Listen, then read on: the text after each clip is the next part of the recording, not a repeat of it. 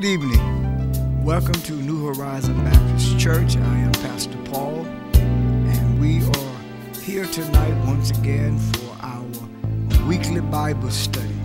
And I am glad that you have allowed us to come into your various homes or wherever places you may be. And we are here to get into the Word of God. But before we do that, let us go before our good God in prayer. Father and our God, we thank you once again for granting us the opportunity that we might gather together for the purpose of the study of your word. We come tonight knowing and realizing that if it had not been for your grace, we would not be here.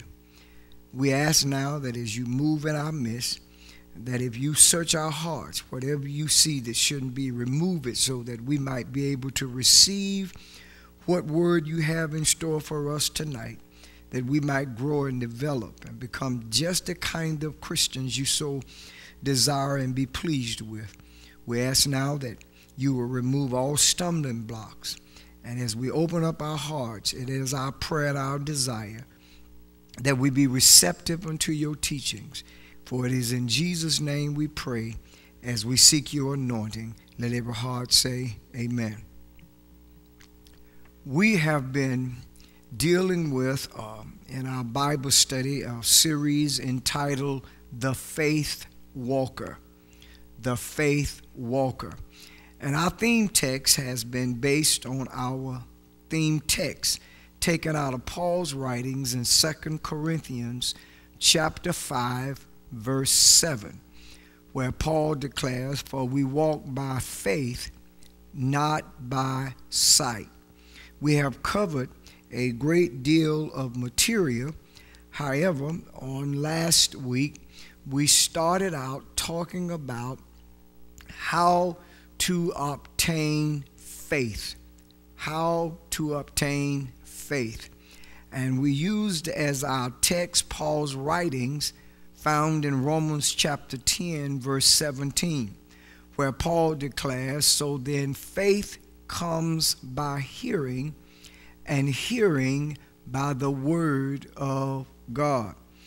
We took the time and pulled all the necessary bullets found in that text, and we then got into talking about learning how to hear God's word. And our focus in this particular area was that I was laying out some very critical points that might be helpful in enhancing our ability to be able to hear clearly God's word. We have talked about two of those areas. The very first one that we discussed was that I was sharing with you the importance of us hearing God's word expectantly. And that is, it is talked about coming with an attitude of expecting God to share his word with us, and at the same time we come in with the attitude of expectation, not so much on something we desire, but that God will provide for us answers and guidance through his word. We left step number one in dealing with hearing with expectation or with expectancy, and we dealt with our second major area, which happened to have been quietly.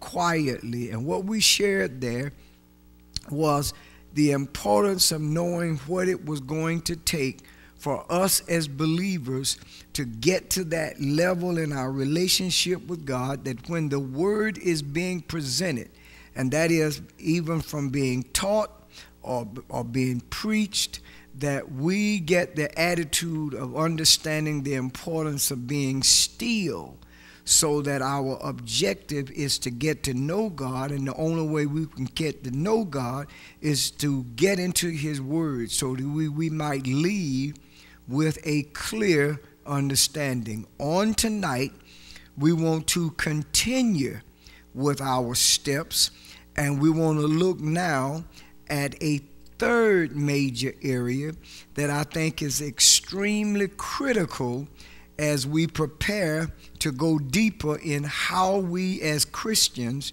can go about establishing the idea of hearing God's word effectively. And this third step is what we want to call patiently. We must hear God's word patiently. What we must be clear on is that first, it takes time and it takes quietness for us as Christians to prepare to listen to God's word. That's so critical and so important that we hear him, but we don't just want to get in a hurry. I want you to listen to what the psalmist challenges us about in Psalm 37, verse 7.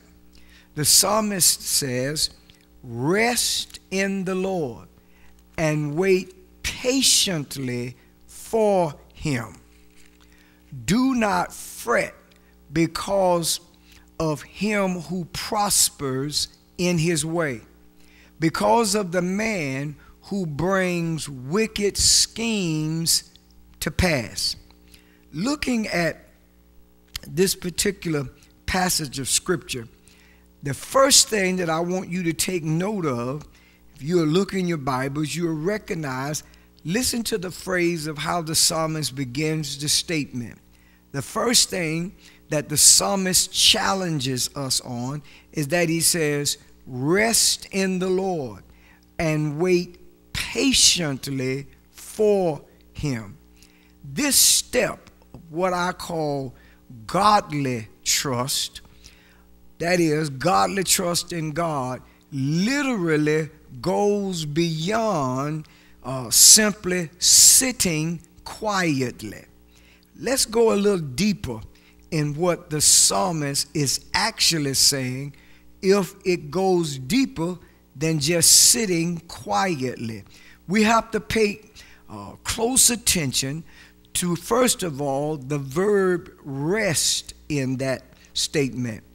The verb rest there simply means be silent or to be still. Notice now, the psalmist is very detailed on how this rest should be accomplished. The psalmist declares that we are to rest in the Lord. Why is this so important that the psalmist would declare not just rest, but rest in the Lord, which implies to just simply rest is one thing, but to rest in the Lord is something totally different. And the reason why resting in the Lord is extremely important, I want you to listen to this. Rest is the highest condition of man. That means that we do our best when we are rested, when we are physically at the level we need to be. But just because you are very well rested does not imply what's found in the text. What's found in the text is that we are to rest in the Lord.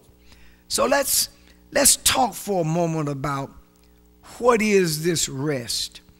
First of all, when the psalmist says rest in the Lord, he has reference to what is called the balance of the mind.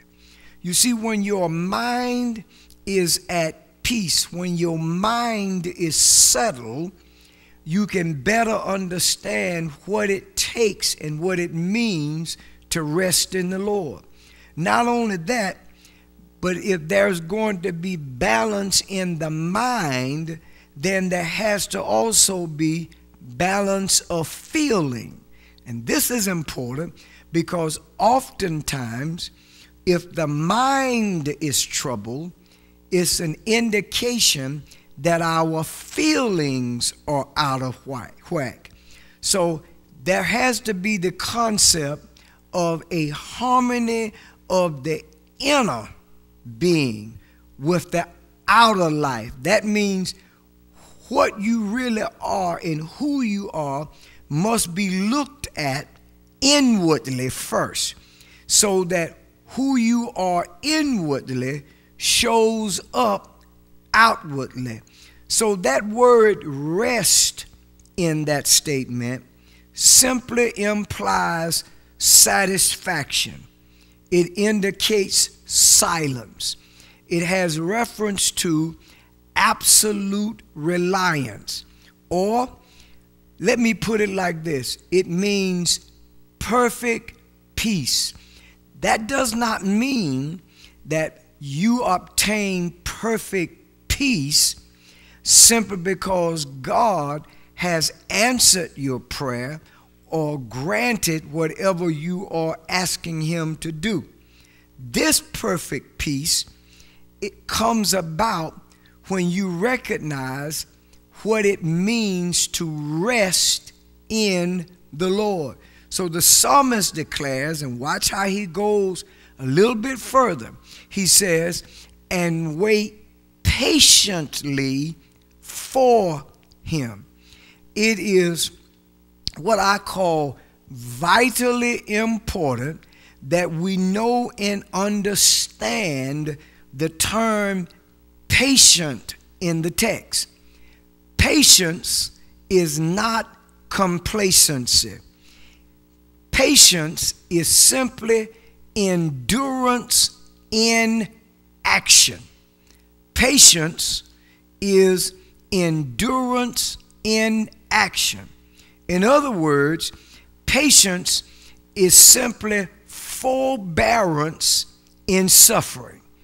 It means forbearance under suffering and endurance in the face of adversity. So the key here is not being necessarily removed from situations as much as it is what you do while you are in a particular situation. That Greek word, there's a Greek word that is translated patience, which has reference to, in this text, it relates to things. In other words, when you talk about patience, the Bible focuses on the issue with two concepts in mind: patience as it relates to things, and patience as it relates to people. So here in our text, we're centering the thought on things. It may be described as this. It may be described in essence as the quality that enables a person to be patient in tribulation. Let me take you to Paul's writings in Romans chapter 12, verse 12. It is here that Paul says, rejoicing in hope, patient in tribulation, continuing steadfastly in prayer. Now let me connect all of what we've said thus far as to what this whole idea is about. I'm trying to get us to understand we have to be careful when we are seeking to hear God's word. We can't be in a hurry, and we cannot treat those moments when the word is being presented with the attitude that if we get in a hurry, we may overlook or fail to hear what God has in store. So we got to develop this spirit of patience that we can wait on God to make his moves, especially if we are seated at the table waiting on him to feed us. I want you to listen to this. Christians must be patient in hearing God's word, and patient in receiving a blessing from God's word. If you are in a hurry, and a lot of times this is what happens when we are in the presence of the word of God, we are watchers. And what I mean by that, if God's going to give us an answer to a situation, we got to be patient enough so that when we receive that word, we would have received what God has in store for us. Now, the reason this is important is simply because of this. First, God would not tell us some things instantaneously. What I'm trying to get us to grasp is God may desire to speak to us over a period of time through several times of teaching, several things within Scripture. It's not just going to happen because you showed up to church one time and God pours everything you need at that one moment that you came to church. No, we got to understand it is divinely necessary and needed that we understand God's not going to unfold all the answers, all the mysteries instantaneously. Secondly, we must be willing to listen to him patiently. And we're in an age where everything, majority of what we want, we get it when we want it. So we have a tendency to even come before him in the body of Christ, in worship, at any given time, with the attitude, I want what I want, and I want it now. But we got to have the attitude that if I'm going to listen, and listen patiently, then I am saying to God, however long it takes for you to bless me, I am willing to listen patiently. And then thirdly, simply because these times in which we have to wait patiently and listen to God may draw out or stretch out our faith. That's critical, because when we don't come before God with the right level of faith, God then moves to speak to us sometimes over a period of time in order to draw us or draw out and stretch our faith. And our faith can become stretched based on how much word we're receiving, as well as how much we understand what we're hearing. The whole purpose of listening to God patiently sometimes is not because God is short on blessing us. It's not because God has to go and work out how he intends to bless us. But a lot of times he stretches our faith because what we are asking for, our faith is not on the level of the request. So he has to stretch our level of faith so that when he answers our request, it will be based on our level of faith. I want you to listen to this. You can't get a quick fix through a quick hearing of God's word. And let me take a moment and kind of explain in detail what I'm talking about. You got to be very careful as Christians that you don't have the attitude that you can ease up in church on a particular Sunday at any given time or at any area of time where the word is being taught, and you are so caught up in wanting to get what you want to get, you are actually you have a quick fix mentality. And that doesn't work when it comes to how we approach or deal with God, simply because God does not deal with quick fix. He doesn't want us to get fixed in a quick manner, because we are oftentimes become confused in who it is that is doing the blessing. So it is extremely important that we learn how to listen to God's word patiently.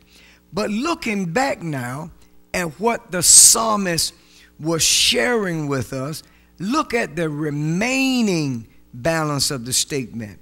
And it is there that the psalmist says, do not fret because of him who prospers in his way, simply because of the man who brings wicked schemes to pass. Now that's how the psalmist ends that verse. This implies that we seek to hear God's word with an incorrect motive. The idea is that we're only seeking to listen to God because we become jealous of what we see somebody else with. Therefore, it's really, you're not listening. You're listening with the wrong motive. You see, jealousy and envy is a sin. And we have to be very careful that we don't pay attention to God's word based on our personal desires, our personal wishes. We must focus our attention on the Lord and not on what we see other folk with. Because a lot of times, if we are not careful, we'll end up coming before God. And I mentioned this on last Wednesday about the possibility of using our approach as if we just simply going shopping and we just going to put whatever's on our list in our little personal buckets. Got to be very careful with that. So the psalmist wants us to come before the Lord and rest in the Lord. That means if we're going to wait patiently, I don't just be patient in what he says to me, but I'm also patient throughout the fulfilling of the process of whatever the text reveals.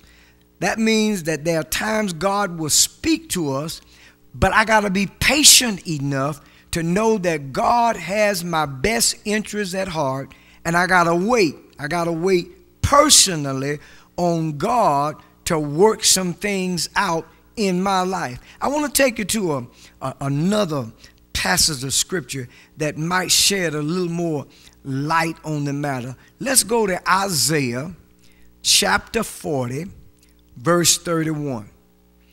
Isaiah says, "But those who wait on the Lord shall renew their strength. They shall mount up with wings like eagles. They shall run and not be weary. They shall walk and not faint." Here we see in this text the results of waiting on the Lord. That means that if we understand the power of patience, the power of waiting, in this passage of scripture, he tells us what the end result would be. But once again, let's back up and look at a few things. That word wait, the word wait in the text here comes from a Hebrew word which simply means to bind together by twisting. Let me say that again. The word means to bind together by twisting. And here's the sense of what the concept is. Here is the idea. it really, in essence, if we are really to wait on the Lord, then we will be constantly, and here's the concept, if we wait properly, then we will be constantly seeking his face. Being bound together, we will be totally desirous of carrying out his will. And that goes back to what we mentioned earlier by the psalmist in regards to waiting patiently on the Lord. It doesn't mean just sitting quietly and doing absolutely nothing. And I will go in a little bit more detail in just a few minutes into an area that I'm hoping that will kind of filter our way of thinking so that we can get out of this attitude of thinking waiting on God or being patient is just a matter of sitting down and doing absolutely nothing. The idea here in Isaiah's text, waiting upon the Lord, is not merely saying the words. I want us to understand that. But it is looking to the passing of time. It's not dealing with, I'm just sitting here waiting on time to pass. You got the wrong concept when he says, they that wait on the Lord. The waiting ensnares what I call careful inspection. Careful inspection by the Holy Spirit. That means while we are waiting on the Lord, the Holy Spirit, you invite him to search your heart, to search within you. He will make us, he's the one who molds us into his image. So the ultimate objective is that if I am impatient, that means then that I am not being molded properly. Because when I wait on the Lord, I am giving up my will, my desires, my sense of direction, things I want, and I am literally saying to the Lord, you take full control. Notice now how Isaiah, and I know many of you have heard this passage of scripture over the years, but listen to how Isaiah concludes in the results. He says, he declares, shall renew their strength. That word renew in the text is a powerful term, and it simply implies springing up and going forward. Springing up and going forward. Not with our head hung down, not looking sad, but going forward with the attitude and with the understanding God got me, has me covered. God's got my back. No matter what happens, it is God's plan. He's going to lay out exactly what needs to be done. So I can't walk around with my head hung down in a depressed state. We got to understand, I mentioned it to you earlier, work on who you're supposed to be inwardly. And then through the power and the guidance of the Holy Spirit, your second objective is to bring the person on the inside and let that be revealed on the outside.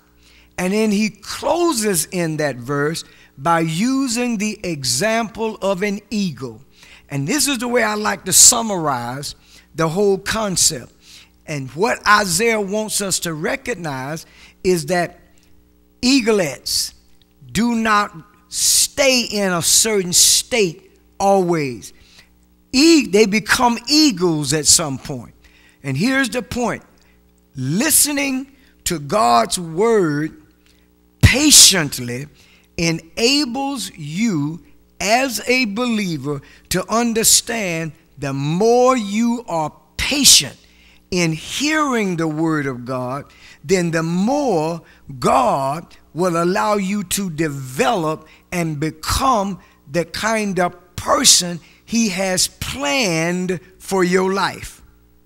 So we got to learn as Christians not to get in a hurry. Don't have a McDonald's or Burger King mentality that you just pull up in the church and any point in time the word is taught or the word is preached and you want to hit a little button and get what you need and pull off. It doesn't work that way. There are times you have to hear the same scripture over and over and over again. Not because you didn't hear it the first time, but simply because what God is doing is making sure that the text itself is implemented in your life, in your daily walk. Now, let's move to the fourth step. The fourth step. Do not lose sight now of the steps. The fourth one is attentively. That is, listening to God requires a person's undivided attention. It is very hard to listen to God's word if he does not have our undivided attention. Now, this is extremely important because we see this and have seen this, and I have over the 40-some years of pastoring, down through the years, that people can be present on the pew, body-wise, but their mind, their mannerisms indicate that they are literally absent. It is very frustrating trying to talk to someone who is not listening. And this is one of the areas that really bothers me on Sundays or anytime the word is taught. It's funny, we'll sit and listen to all aspects of the song, and the moment the preacher or the teacher gives the text, we're moving. And that says to me how we evaluate where we are connected. You are more connected with the singing than we are with the word of God. We can speak all we wish. Listen to me good. But the person is not willing to commit to the process to give total attention and concentration.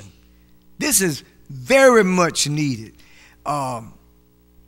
We got to get to that point that we understand you cannot be the kind of person who doesn't give God your total attention. Attention and concentration depend also upon your mental and physical condition. That's whoever, all of us, that has a lot to do with our ability at that moment in time on listening. And that means you can be present, sitting on the pew, and yet absent. Why is this so important? Sometimes, and you got to get this, sometimes people are not always ready to listen just because we are ready to speak. Sometimes, if we will reverse it, we're quick to want to speak, but we don't take the time to listen. Sometimes listening to the gospel won't occur until certain needs are met. Let me explain what I'm talking about. Listen to this. It is hard to listen to the word of God when you are hungry, tired, or feel unwelcome. See, the body of Christ, in a sense, sets the tone for opportunities for people to listen. Okay? if we don't do outreach properly, people who are in need don't hear what needs to be heard because we haven't done any outreach to make sure that we have brought the God that we serve into their lives so that they will be able to hear.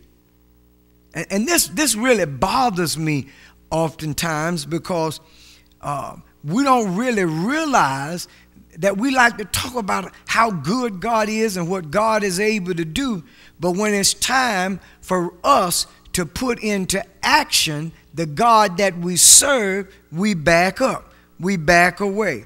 Let me give you a very good example. One Sunday morning, a man entered the church and sat down near the front with his hat on.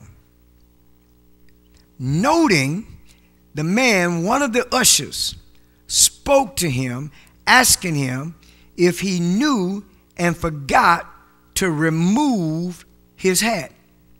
"Yes," the man replied, "I realize I have my hat on. I've been coming to this church for 2 months, and this is the only way I could get anyone to speak to me." That meant that that man had been coming to that church, and no individual on the inside, members of that church, took the time to welcome the man, which affected his ability to hear, simply because what he may have been hearing didn't line up with what the believers should have been doing. A writer once made this statement: if a pupil is not giving attention, he's absent. That means then that if we come in the presence of whomever is giving us the word of God and we show no attention, you might want to walk away and say you were present, your name was listed, but in actuality, you were really absent. This is why the message of the gospel has somehow or another lend itself to being received. All because so many times we are present in body but absent in mind and spirit. We must understand that listening may be the most unselfish of all the activities that takes place. Listening, as simple as it might sound, it starts with Jesus's difficult command found and recorded in Matthew chapter 16, verse 24. And it is here in that passage of scripture that Jesus simply says, let him deny himself. Let him deny himself. A writer by the name of John Drakeford, listen to what he says. He wrote in his book, The Awesome Power of the Listening Heart. His statement was simply this: those who learn to listen, listen to learn. Those who learn to listen, listen to learn. I want to stay there for a minute, because so often we listen, but we listen to receive what it is we are after. And you got to be careful that you don't listen just to receive the end result, because sometimes in listening, he will speak on how we can better handle what we're getting ready to receive. so you don't lose the blessing quickly or abuse the blessing quickly. Because sometimes what he gives to us is not really for us. Sometimes we are blessed with certain things to be a blessing to somebody else. Solomon in Ecclesiastes chapter 5 verses 1 and 2, Solomon tells us in essence what our purpose should be when we come into the Lord's presence. Listen to what he says. Walk prudently when you go to the house of God, and draw near to hear rather than to give the sacrifice of fools, for they do not know what they do evil. Do not be rash with your mouth, and let not your heart utter anything hastily before God. For God is in heaven and you on earth. Therefore, let your words be few. Notice the first thing Solomon declares. He tells us, walk prudently when you go to the house of the Lord. Let's talk about that for a moment. First of all, to walk prudently means to be reverent. It proceeds with reverence. In other words, check your walk. And when we talk about walk, we're not talking about your literal walk. We are talking about your life, the attitude that you as a person have on life. And notice now that Solomon mentions the house of God. So when he says the house of God, I'm very well aware that you might have instantly start thinking, I haven't been to the church in a few minutes. That's not what we're talking about. When he says house of God, he refers to the presence of God. So no matter where you are, if you are in his presence, that's what Solomon has reference to. Solomon goes on and declare, and draw near. Listen to what he says, and draw near to hear, which simply means to obey. So your whole purpose in hearing, the word of God is that your objective is to obey, not to switch wheels. You don't tell God to sit his wheel down and you push your desires. Solomon goes on and says, rather than to give the sacrifice of fools, for they do not know they do evil. And we can easily understand the concept simply because of Cain, according to Scripture, offered up the sacrifice of fools, according to Genesis chapter 4, verses 3, 4, and 5. For the word says, and in the process of time, it came to pass that Cain brought an offering of the fruit of the ground to the Lord. Abel also brought of the firstborn of his flock and of their fat. And the Lord respected Abel and his offering. But he did not respect Cain and his offering. And Cain was very angry, and his countenance failed.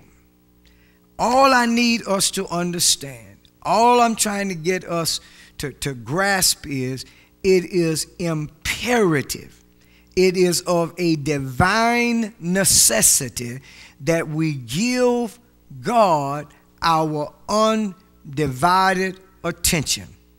Now that we have discussed in these last 2 Wednesday nights how to obtain faith, and we recognize and explain clearly now that this whole idea is based on Paul's writings in Romans chapter 10, verse 17.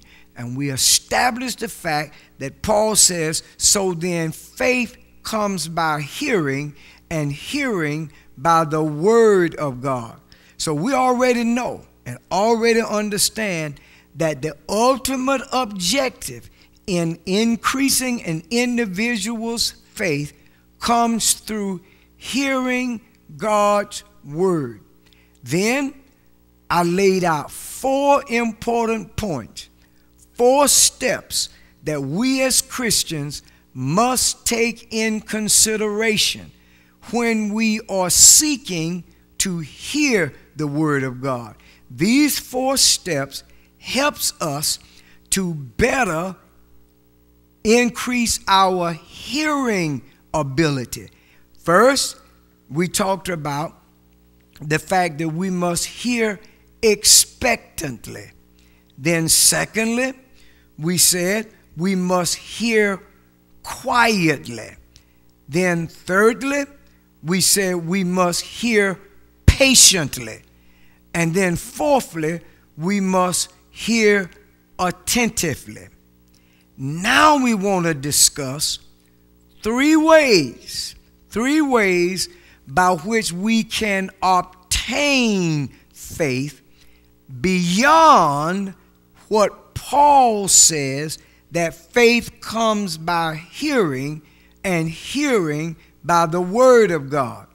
These 3 ways are all born out of what Paul presents in Romans chapter 10, verse 17. In fact, these 3 ways are what I call the school of faith. The school of faith. 3 simple ways. According to, and what I found amazing is how God approaches, how throughout Scripture this idea of faith is dealt with. If you know, or if you are a Bible reader, according to Luke chapter 11, verse 1, the disciples said something to Jesus.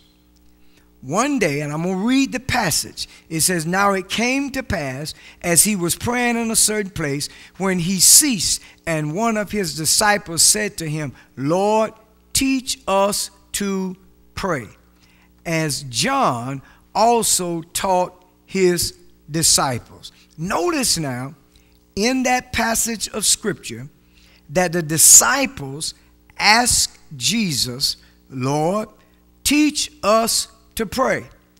But you won't find it in Scripture that they ever asked Jesus to teach them to believe.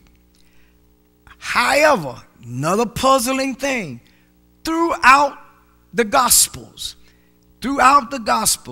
in Jesus dealing with his disciples, he constantly corrected all of them regarding their lack of faith than any other shortcomings that they might have experienced.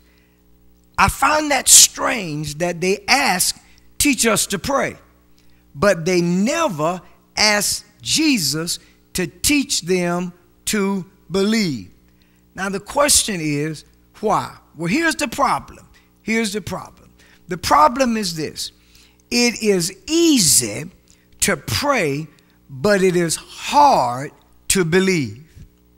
It's easy to pray, but it is hard to believe.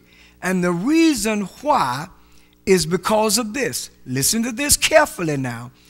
Praying is specific action. Faith is an attitude. Say that again. Praying is specific action. Faith is an attitude. It is always easier. Listen to me now. It is always easier to act than to be. Always easy to act than to be. Action is the work of a moment. Becoming is the work of a lifetime. Totally two different things. Totally two different things. One is the work of a moment, and the other is the work of a lifetime.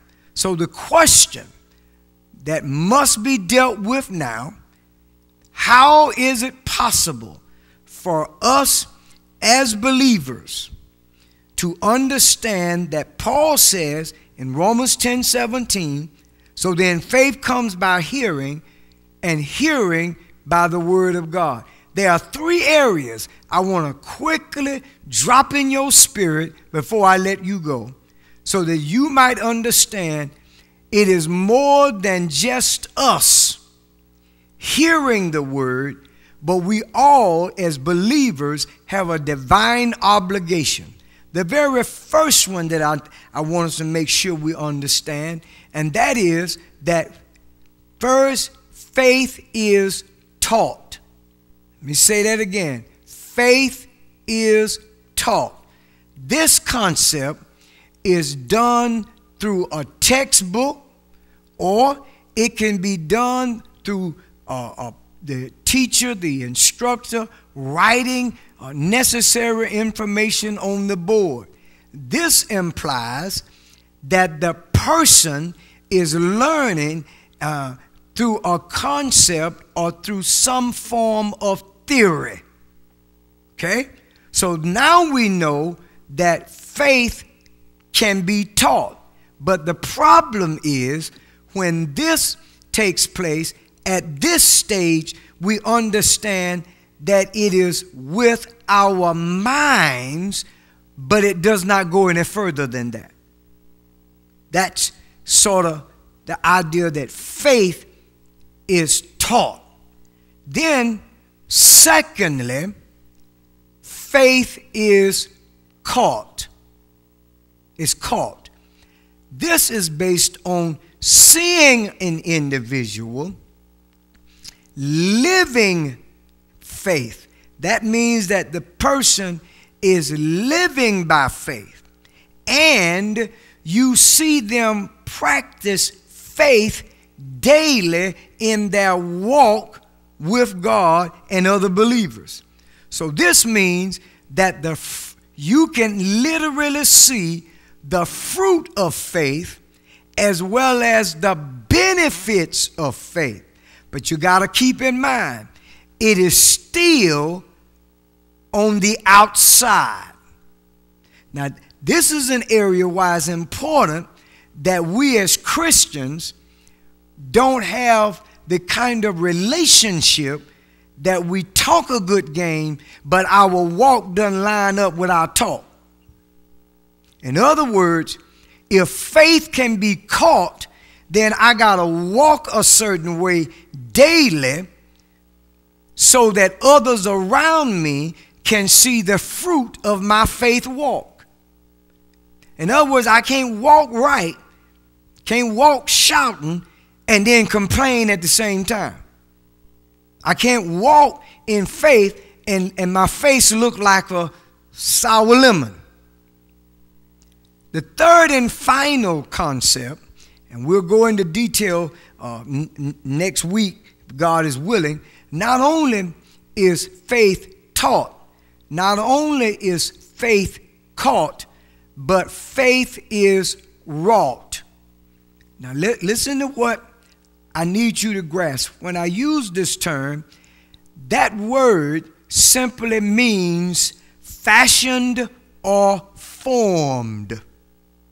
So what happens is, during this stage, God comes into the picture as our master trainer. Our master trainer. This means that God will sometimes put you in difficult places, like the children of Israel were at the Red Sea. I want you to just write the passage of scripture down. I was going to read it, but I'm not going to do that. Exodus chapter 14. beginning with verse 13 all the way down to verse 18. And here's the deal. There they are at the Red Sea. And there are moments God will allow us to be dropped in difficult places simply because you have to have a choice. You either sink or you swim. You sink or you swim. The idea is that we are forced to believe not through the teacher, not through an example, but through ourselves as how we encounter the situation. And what it is that the situation brings to reality the reality of God. We get to see who God really is when we are in difficult places. We didn't see it when it was taught. We didn't see it when somebody else caught it. But we'll see it when God drops us off. Because sometimes as students, we show up, but we don't take good notes. We don't allow what we've written down to take seat in our spirit. So we have to be placed in difficult situations just to get our hearing. Here's the point. Don't just hear. Do something about your hearing. Put into practice what you hear. Before I go, I need to tell you something about this third stage.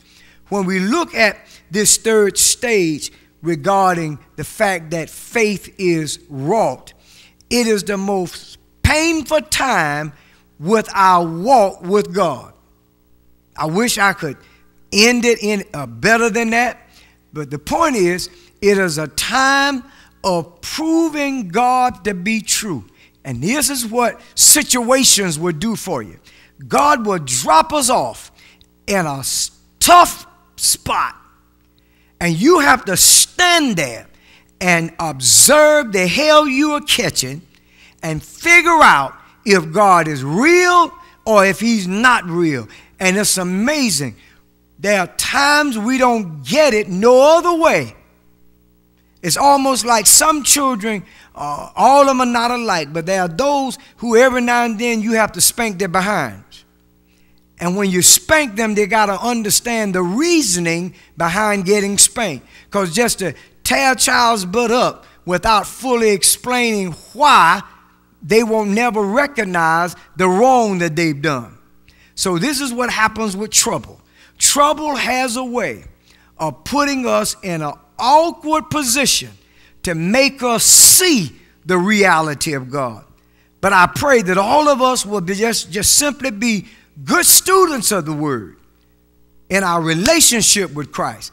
But never forget, if you are dealing with a tough situation, if trouble surrounds you, it just might be that God is working on your faith in him so that you will understand this is not the time to whine, to complain, to grumble, to throw in the towel, to quit. No, you got to hang in there.